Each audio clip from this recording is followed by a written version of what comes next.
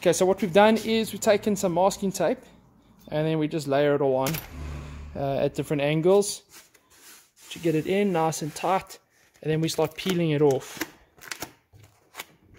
And then we're going to take this tape here and put it onto a pattern, and then yeah, we'll have a pattern that we can use time and time again to cut our carbon fiber. So the templates are now made up, and we have our bottom section, which is BC1, BC2, BC3. We've got our top sections, which is NC1, NCO2, and then obviously NC3. Then we have our template for our core. We then have our template for our flange. And all of these plies will all be going in a very specific direction. And I'm going to go get the ply schedule now, and then we're going to start making them.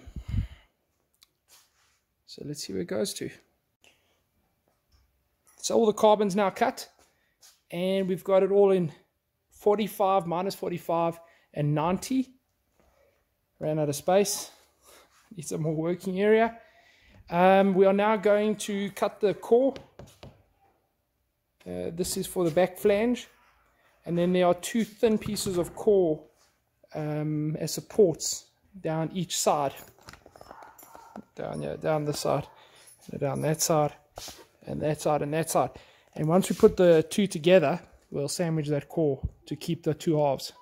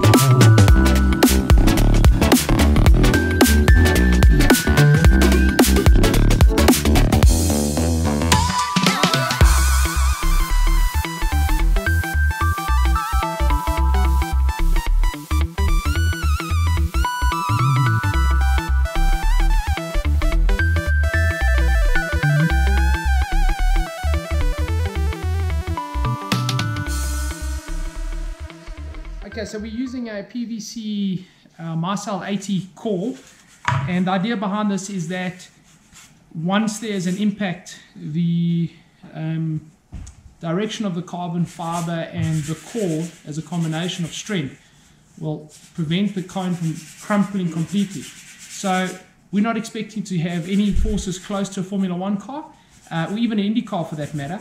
And so really what we're going to do is we've tested it, and this gives us quite a high shear strength and a tensile strength. So we're going to try this and see how it works. Just a tip when working with it, this is what it looks like cut pre the shaping. Always try and shape the edges so that once you put it into your infusion process, it's able to, the fabric's able to drape nicely around the corners. Those of you that know your core will know that this is not an infusion core, so we'll be drilling the holes and creating the lines quickly with the routing machine. We just don't have core here on hand. It's an infusion core. Okay, so we've got our core, made some slots, built it up correctly, got the last layers, and that's where our, call it a crash structure, will go in. So this is now, if there's a huge accident, this is the last barrier of defense before it starts getting to the tub.